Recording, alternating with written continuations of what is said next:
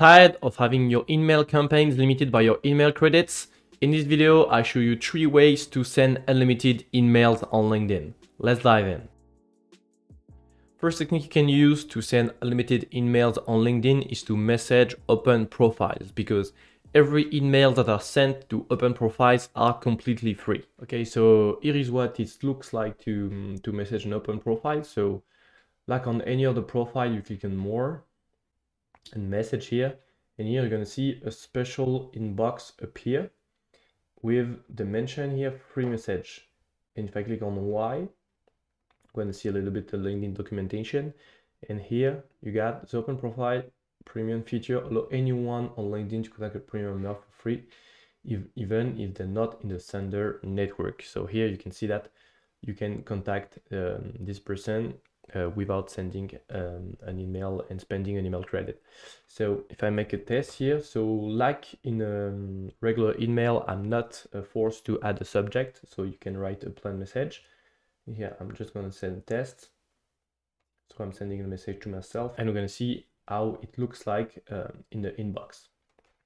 So I'm going to quickly log in, and if I go into my inboxes, you're gonna see that here I get the mention email and the beginning of the message, so no subject, but the message as landing directly into my regular inbox like the other messages here. So that's the manual way to do it. Now let's see how to scale these techniques for your email campaigns. To scale open profiles contact, you need 2 things. 1, to quickly and automatically identify open profiles, and 2, to have a tool that can automatically send emails to your prospect. Okay, so if you are sending emails, I guess you are a Sales Navigator user or a LinkedIn Recruiter user.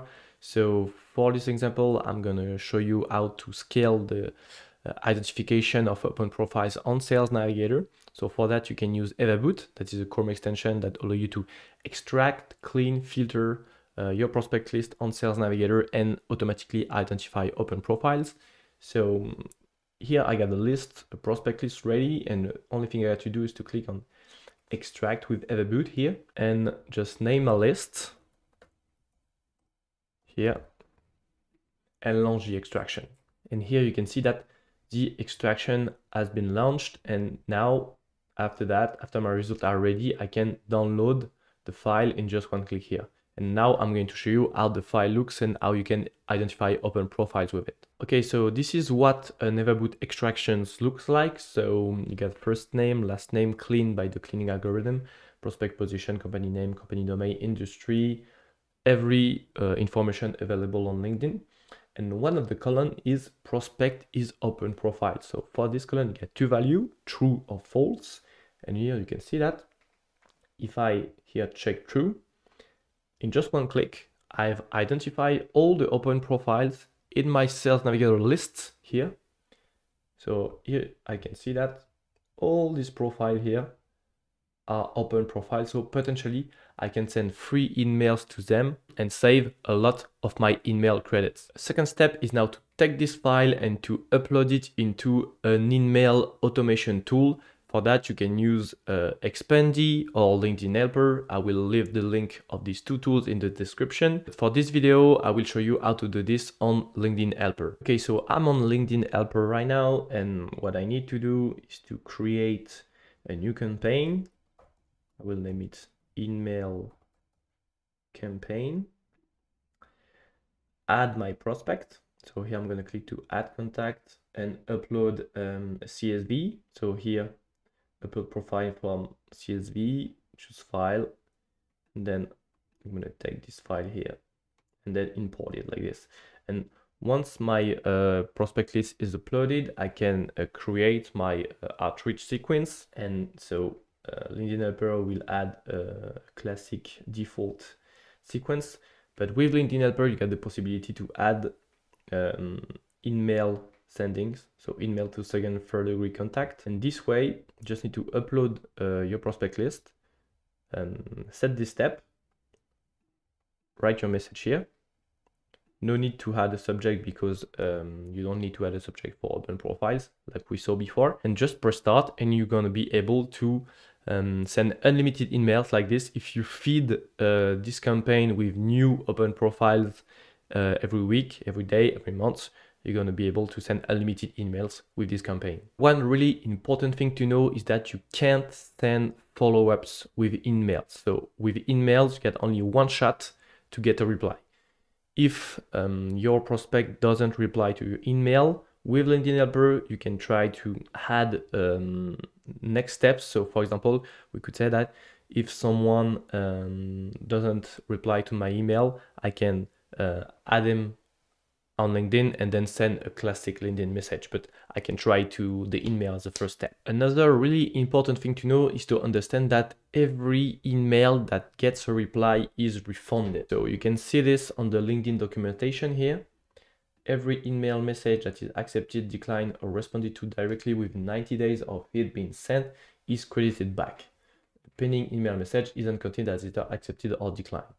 As part of the LinkedIn message experience, quick replies to email message also count as a reply. So if you get a reply every time you send an email, you will get unlimited email credits. So really take the time to create really good and really structured prospecting messages, because potentially if you get a reply every time you send an email, you will get unlimited email credits, because every email credits will be credited back to you every time someone replies. So in terms of prospecting campaign, what you can do is separate your prospecting campaign in two parts, the open profiles and the closed profiles.